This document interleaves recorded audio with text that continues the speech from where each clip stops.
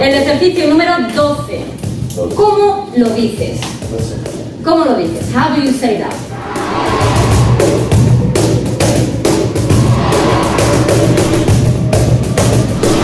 It's really important for me to find really the courage to continue this class. But Miss Monica makes me really interested in Spanish.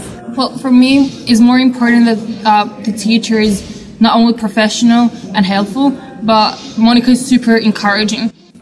It's not just reading from the book or just explaining a PowerPoint. To help us pass and learn it well. Ze wil goed weten waar ze aan toe is en wat er opgeleverd moet worden.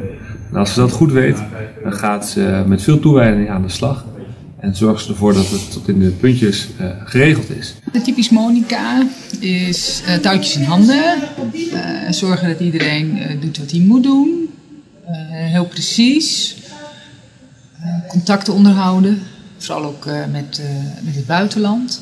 Dit vooral in het kader van Themaweek Internationaal. Dat doet ze nu 3 jaar, met goed gevolg. En het zeker ook niet nee voor een antwoord nemen. Want als Monica iets in haar hoofd heeft, dan heeft ze het ook echt in haar hoofd en dan gaan we het ook zo doen.